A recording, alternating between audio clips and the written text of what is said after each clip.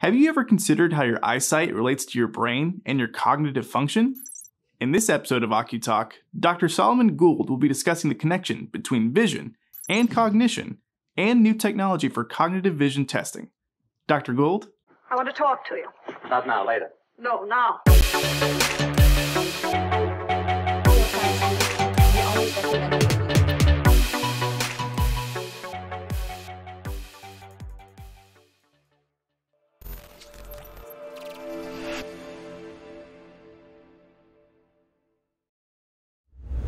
Hello everyone, and thank you for joining us for a brand new episode of OCuTALK. My name's Nick, and today we have a very special guest joining us. From Scenic Eye Care in St. Paul, Minnesota, Dr. Solomon Gould. Dr. Gould, thank you so much for joining us today. Thank you, Nick, for having me. It's an honor to be a part of this great platform you guys have launched, and thanks for allowing me to come on a little early here this morning before starting patient care. Hey, well, absolutely. Thank you again for joining us. We appreciate it, taking the time out of your day. Dr. Gould, before we get started, I was hoping that maybe you can talk a little bit about your background and your specialty to our viewers. Most definitely. Thank you for the opportunity again, Nick. I'm an optometrist actually out of the Twin Cities of Minnesota, and I have two wonderful private practices and two stellar teams. And on the side, and no doubt my greatest passion in life is actually helping teach other doctors how to be more successful at their practices, as well as how to better care for their patients and frankly do it all at the same time. Again, thank you so much for joining us today, Dr. Gould. For our discussion today, we were kind of hoping you could discuss cognitive vision testing. What exactly is cognitive vision testing? Yeah, thanks for asking, Nick. So this particular topic is a very high level one at this point. So cognitive testing, to give you a Cliff Notes answer, is quantitating the processing of our vision. In eye care, we do a lot of testing vision. We do a lot of preserving vision. But there's so much more to vision than just the vision received. There's a lot of processing that takes place throughout the brain. And we now have the ability to quantitate that capability. And it comes in various forms. But right now, the most popular in that which I personally utilize is a technology called Cognitive Thrive or CogniView Thrive. And so cognitive vision testing is the ability to quantitate our ability to process that vision. And it's really cool because as you can see in the industry, a lot of eye care professionals are seeking modalities above and beyond just vision, not just to set themselves apart, but to more importantly, better care for their patients. Excellent. Thank you for that information, Dr. Gould. We do appreciate it. And Dr. Gould, how does our vision relate to our cognitive function? Yeah, great question, Nick. You know, amazingly enough, for several years, there's been a lot of research that shows that the relationship between vision and cognition is not only a strong one, but more recently, we have found in a lot of recent research, one especially out of 2020, this was a meta-analysis consisting of over 48 million participants. And they found that the relationship between vision and cognition is actually bidirectional. So good vision lends to preserving cognition, and of course, vice versa. And a poor vision actually accelerates cognitive decline and vice versa. So this is really important for our industry because it lends credence to the importance of that routine preventative eye care. But now we know how much more it does beyond just helping them see better. Excellent. Awesome. Thank you, Dr. Gould. And does that actually change with age, and can it be improved? That's a phenomenal question. We have found that over time, if you can identify one's vision and how well their vision is and correlate with their cognitive function, as we now know that relationship is bidirectional, if you screen that throughout life, you can actually help preserve along the way and introduce modifiable risk factor changes or changes in vision correction to preserve that. So you can actually prevent a lot of significant decline along the way just by seeing that patient on an annual basis. Excellent information, Dr. Gould. I appreciate it. And what kinds of tests are available and what's involved with those tests specifically? Yes, at this moment, there is one and one only technology that is FDA cleared, and that is called CogniView. Now, CogniView has different technologies that it utilizes. The most commonly utilized in basic commercial practice is called the CogniView Thrive. So this particular technology consists of a very small unit that's about the size of a laptop, or as I like to say, a George Foreman. And so it has a really small footprint. And its testing modality is wonderful. It's very efficient. It's only a 5-minute screening. It can be actually done by anyone in the office. It doesn't have to be done by the doctor. So in my practices, my staff do the screening with the patients as part of their clinical workup. So then when I come into the room and see the patient, that's already been done for me. And then at that time, I go over it with the patient. Dr. Gould, so how long does the process actually take? Yeah, so the screening itself, funny enough, it's only 5 minutes. There is, however, a preliminary video setting the patient up for success, i.e. telling him how to take the test beforehand.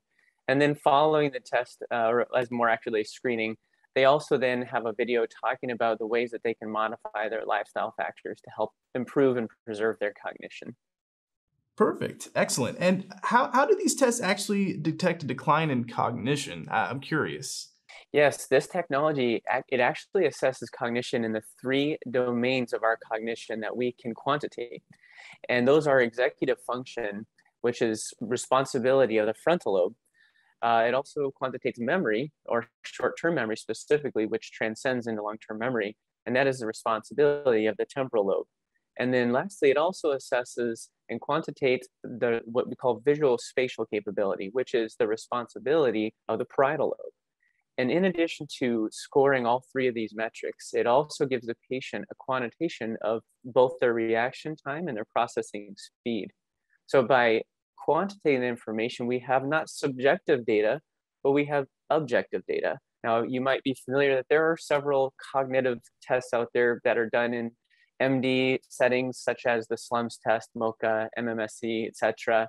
A lot of that is subjective. And what's unique about the quantitative and the objective approach with this FDA-cleared technology is that unlike those other tests that have substantial false positives, false negatives, and demographic biases, this is purely objective and it's bulletproof. So it has superior test and retest reliability.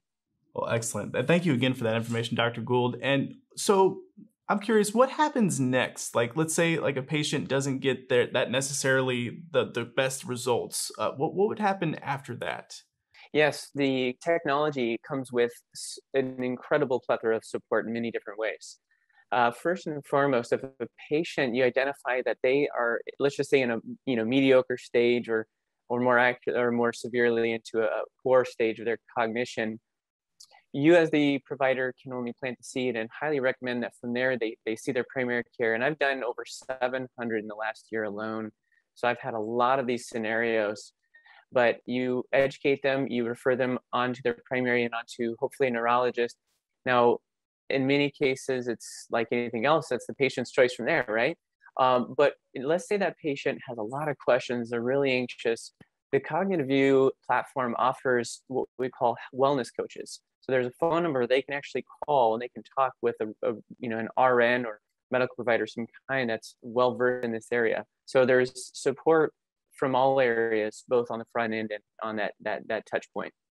Excellent. Again, Dr. Gould, thank you so much. And I know we talked a little bit today about some new technologies, but do you know of any new technologies or new developments that are on the horizon that we should be on the lookout for?